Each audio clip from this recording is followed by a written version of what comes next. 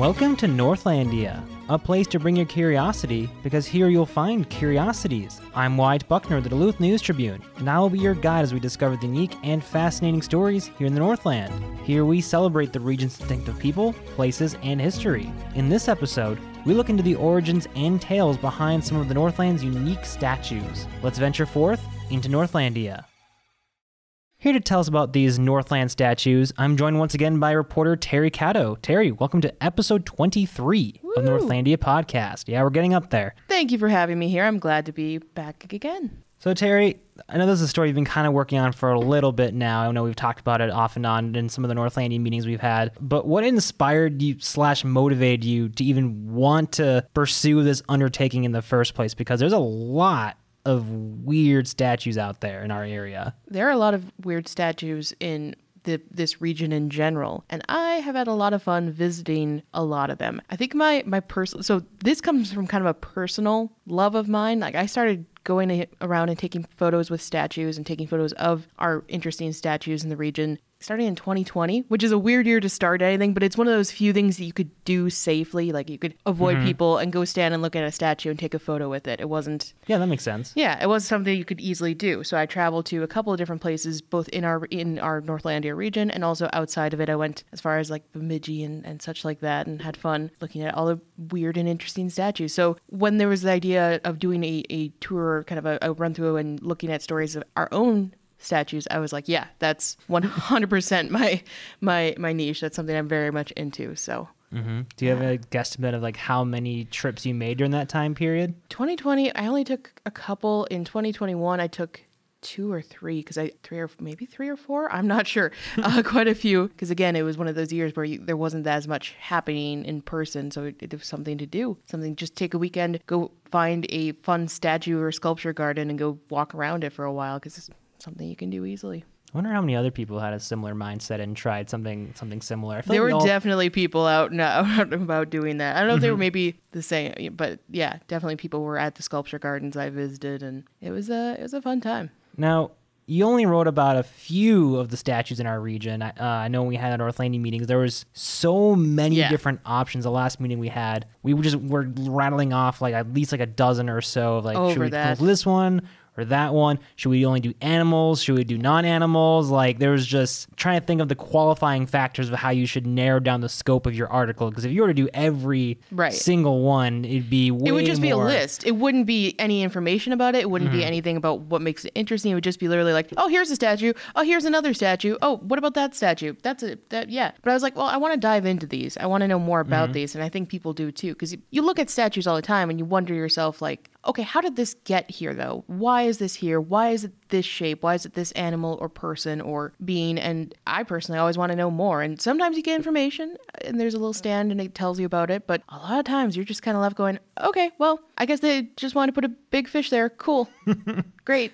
So how did you go about narrowing the focus of which of those statues to do? I narrowed it down to the ones where I could find people to talk to me about them. That was really what it was. As I started reaching out to people, and as I started gathering stories, I was like, oh, these stories flow nicely together. They fit. They have similar kind of themes of like, surprisingly, contention was one of the themes. I did not expect that going into this, but like people disagreeing about how statues should look, about what should be where, whether or not you're allowed to have a statue on a certain piece of property or not. That was definitely a kind of a theme I was finding. And or also just people having fun with it. And I found that people are really willing to talk to you about their interesting statue in their town or whatever. In fact, I have some answers that keep coming in. So I finished the story early Sunday morning, and now on Monday and Tuesday, I've already gotten a couple of emails being like, oh, if you want to know more about our So I think there's grounds to do another round of this sometime in the future, but these are the ones I got stories for right now, and the ones that I thought were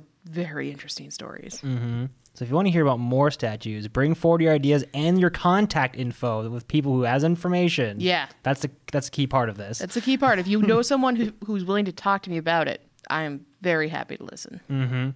So obviously there were many that didn't make the cut, and you said the qualifying reason ended up being about who you could get information from, who were able to get back to you in time. But before we get into the stories behind the ones you focused on in your article, what were some of the ones that didn't quite make the cut? So I had brought up the idea of doing the one in East Duluth, Catsby, which is a cat that, it was a real life cat that unfortunately passed away. I believe it may have gotten run over. Kind of a sad story. Oh.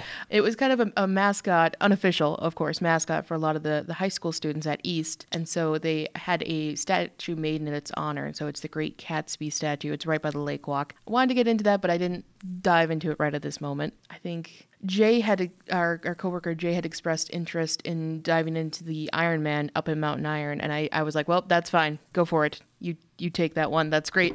So that's why that one's not there. We just had a great piece about the loon last year, the floating loon statue up in Virginia.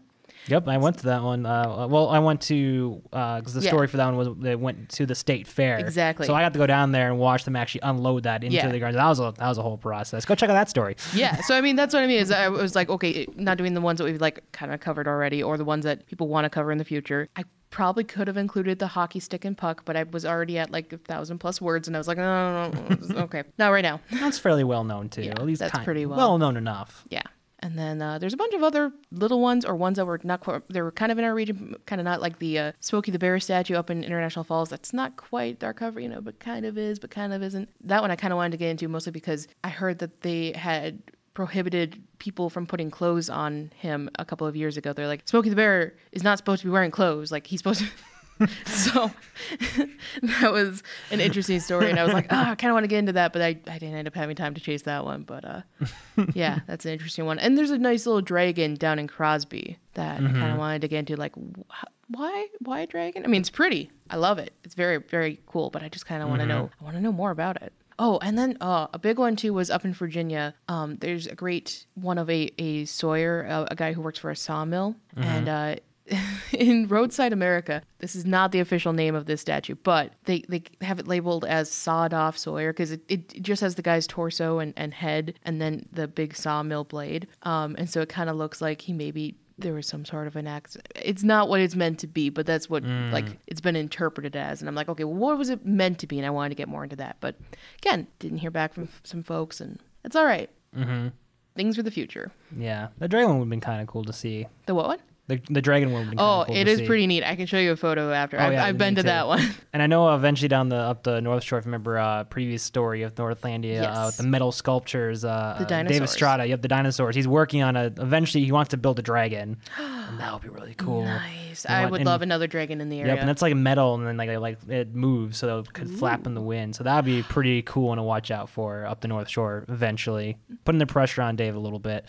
That was another one I kind of wanted to do. I wanted to do this one in Wisconsin that's, I haven't seen it myself. I haven't actually gone and looked for this one, but I heard about a big wolf statue made out of recycled materials up by Bayfield, and I was like, oh, that's super cool. And I reached out to the company that's supposed to be nearby it and didn't hear back from them, but I mean that sounds pretty neat. And it's supposed to move. It's supposed to be a mechanical wolf thing that moves a little bit. It looks like it's howling. So yeah, there's a lot out there. I mean, you can go and do your own miniature statue tour. That's what I like to do. I do that and I pick a place and I go and look around at different places that are in the area. Roadside America and Atlas Obscura are your great guides to finding interesting statues wherever you're traveling, pretty much in the U.S. or even out of the country.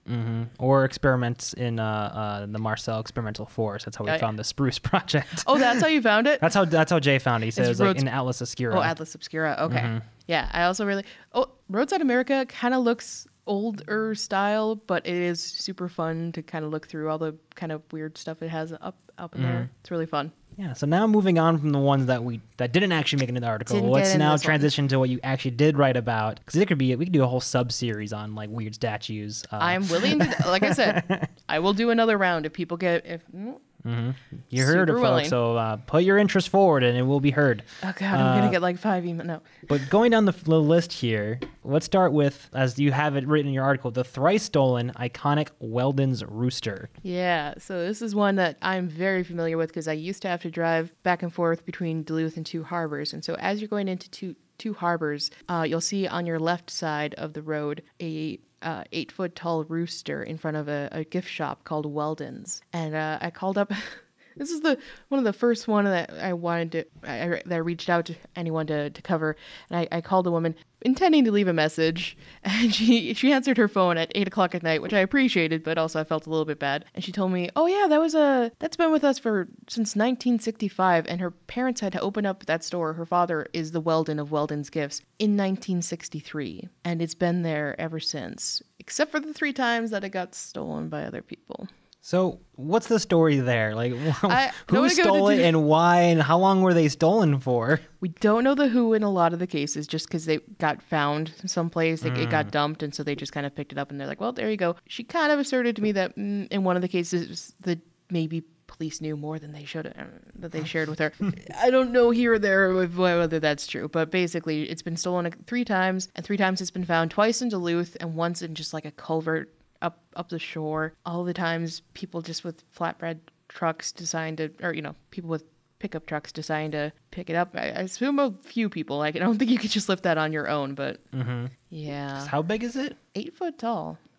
Why would you go through all the effort of stealing that and then just dump it somewhere? That just seems... I think because they didn't want to get caught with it. Because, I mean, where are you going to hide that? I mean, fair. I mean, to be fair, the people who have stolen it could have taken a lesson from Honk the Moose. We'll get to that. Because they managed to steal, quote unquote, steal that one and keep it hidden while they held it for ransom. Anyway. I'm coming up to that one. Yeah. Oh my gosh. And then moving on to the next one, various Voyagers? Yeah, so that I know of. There are 6 Voyager statues in our region alone. And that includes 2 that I talk about in this story, which are Pierre, who is nicknamed the Pantsless Voyager because he doesn't look like he's wearing any kind of pants and he's got the long boots. And then and he's just outside of 2 harbors. So he's another one who I drove past pretty much every day for 2-3 years there. And then the other one that we talk about is, or that I get into is, actually 2 of them. All right. This was a case where a man got into a land dispute with the U.S. national parks because they were forming Voyagers National Park, and he disagreed with them buying up a lot of the land up there. So he purchased an island, and he had a statue version of himself as a Voyager placed on that island as a protest of them doing this. They were less than pleased about it. They seized the statue and the island. Eventually, I believe he ended up either winning or settling in his suit with the Forest Service, but not before he had created, or I'm not sorry, not Forest Service. National Park, yeah. Not before he had created a second identical statue, which he had placed just outside of the Voyagers National Park Visitor Center. So not a case of a stolen one this time, but a seized one. So that was seized, and then this is kind of the land dispute one, I mentioned in the headline. So that one, so the first one was Big Vic, the second one was Big Louie. Eventually things calmed down, and so the guy took Big Louie and sold it to a restaurant in Barnum, where he still stands facing the highway. So as you go down I-35, you can see him. That's that one? Barnum. Yeah, that's the one. Oh, wow. That's Big Louie. I never knew anything about that one. I know, exactly. That's literally like, I'm too familiar with that statue. That's that one. And then the other one, which looks identical to that one, is up in Rainier, which the Forest Service, that was the one that they'd seized, and they donated it then to the city. Yeah. Familiar with that one as well. Not as well. I don't go up there that often. Still, yeah. So they are basically the same statue. That was a fascinating one to hear about. I won't lie. I got inspiration. I didn't know the backstory of that one until I talked to the person who was my source for the next statue that we talked about, Mike Schultz. He had mentioned that to me, and I'm like, oh, I need to dig into this because that's fascinating. So speaking of, now we move on to the next one, the once white stag of Renshaw. Now I've heard a little bit of the whispers of the story behind this one in our Northlandia chat. Yeah. So give me the deets.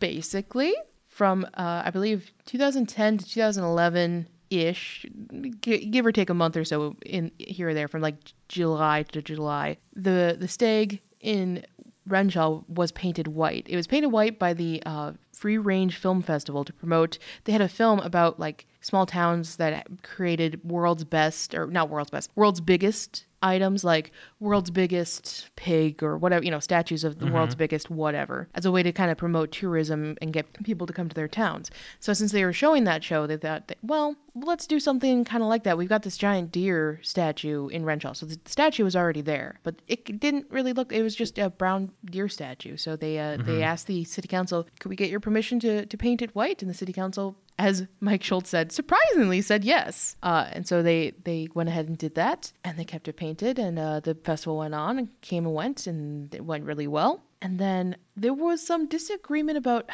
who was going to be then responsible for turning it back if it was going to be turned back. Mike said that they had said, oh, you can turn it back if you don't like it.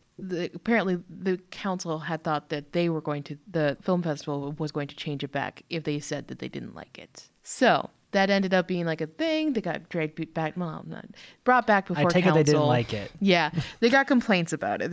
Apparently people had complained about it, which is funny because Mike just heard a lot of people saying how much they liked it. It was just this whole disagreement. No one's ever entirely happy. There's always somebody displeased. There's always somebody who's not going to like a thing. There's maybe some people who didn't like the deer being there at all anyway. But he talked about how a popular thing that people would do at the time, because Harry Potter was still kind of a thing in 2010, 2011. Some people would take their wands and they would take photos of themselves holding a wand because the white stag is like Harry Potter's Patronus. So that for was those the thing. who know. Yeah, that was the thing to do back in the day. So yeah, he thought it was kind of popular. People kind of liked it. Some people didn't. And so he had this idea of like, oh, we'll do a campaign. We'll do it as a fundraiser. So that way we have the funds to change it back to brown if people want to do that. And so people could buy buttons to vote whether they wanted it brown or white. And then he found out that the council had asked somebody to go and paint it back to brown, and it was already done. Undermine the entire democratic system. I mean, it's not really a democratic system. Unofficial democratic system. If you have to pay to vote, it's not the most. But, I mean, that's fair. But like I said, it was a fundraiser. That was the idea, is that would be the funds then to pay for the paint, and it would be a thing. But it was already over. I'm assuming they returned the funds. Oh, they didn't get started on it. They got as far as designing the buttons, and then they found out that it was not. And so they're like, okay, fine. Pre-revenue on that one. Pre-revenue, yeah. So it was not a scandal. It was just like, oh, we're going to do this. Oh, never mind. No, I assume they just gave it back if it was past that point. But it wasn't past the point. It was like, all right, we're going to do this. And they're like, no, we're done. It's done. Okay. Just suddenly just wanted to wipe their hands clean of it and just be done.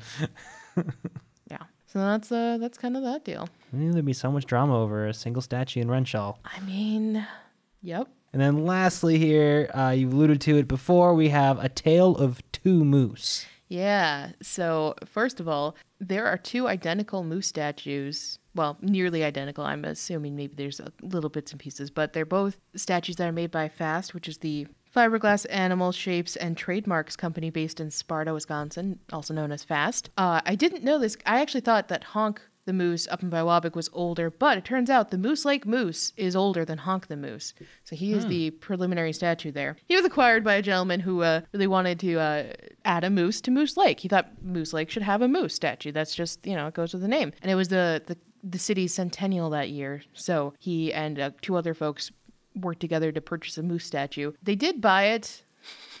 Okay, so they'd gone to FAST, and they said, hey, we'd like to do a moose statue. They're like, oh, we do have this one that we're working on right here. And he said, oh, but it's dedicated to, it's set to go to this other city. Somehow it ended up going to Moose Lake. His son, who I talked to about this, said his dad was a big wheeler and dealer and was really good at negotiating. So he thinks he somehow convinced him to let it go to Moose Lake instead. That seems sneaky. A little bit. But I enjoyed the story. He said it was his father's, one of his proudest accomplishments for the city. So I'll give him that.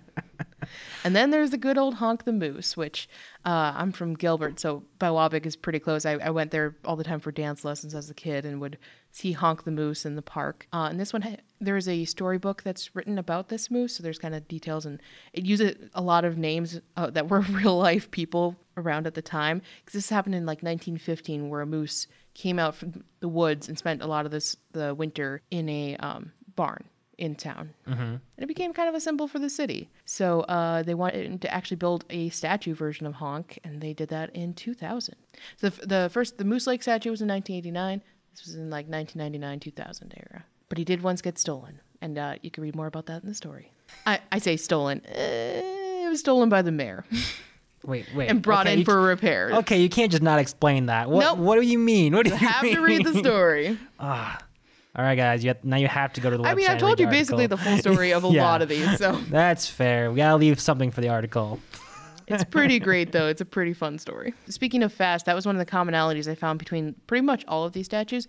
The only one that I found of the ones I included in this story that wasn't a fast statue was the Weldon's rooster, because she doesn't know where that came from. That one was just on a truck with a bunch of other animal statues that just pulled up to their business one day and was like, do you want any of these? So she doesn't know where that one came from. But otherwise, all the rest of them were created by FAST. And the fascinating fact about FAST is that if you go there to Sparta, Wisconsin, and I have done this, they have a mold graveyard in the back of their building that you can just walk around and see like the molds that made all of these fiberglass statues that you see around. Mm-hmm. And it's a really fun time to just kind of go around and see. Now, they're not all in like fully intact shape, so you see like bits and pieces, but it's pretty fun. I love that they call it a graveyard. It's the mold graveyard, and you kind of look around and see what these shapes look like that make all these fun statues. Mm-hmm. It's a little bit outside of Northlandia, but it's pretty fun. Yeah. So why do you think it's worth knowing these stories behind the statues beyond just general intrigue? Or is it just general intrigue? I mean, I think a big thing is statues are, even if they're just like an 8-foot tall one like the rooster, they're landmarks. It takes a lot to put a statue up. Like, these things don't happen overnight. This is something that's built. This is something that's planned. This is something that people took the time and either worked in a committee or individually decided to put into a place. And it takes a lot to get that to come to fruition. And so I feel like it's important to know, okay, but why? Why is this here? Why is this, what does this mean for our community to have this statue? In some cases, it's a thing that's there. And if it's not, also, like I would say, if you don't know the history behind it, if you don't know the things that make up it, it's very easy to ignore it. To just, it becomes part of the landscape that you just drive by every day and you don't notice it. And that can lead to it becoming neglected, and that's kind of sad. So I feel like if more people know about them, the more they get to care about it, the more they get to feel connected to their community because of it.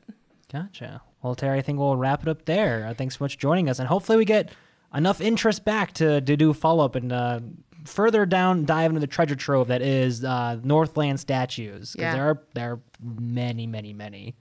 Definitely let me know. Thanks very much. And thank you for joining us on this venture into Northlandia. To read the article for this week's column, as well as see photos, visit duluthnewstribune.com/topics/Northlandia. You can find all the episodes of Northlandia on Apple, Spotify, or wherever you get your podcasts. If you or someone you know has a unique story that you believe have a place here in Northlandia, let us know by emailing northlandia@duluthnew's.com. Join us again next week and discover the extraordinary stories that you just might miss if you're not in the right place at the right time, ready to step off the beaten path with no rush to return, here in Northlandia.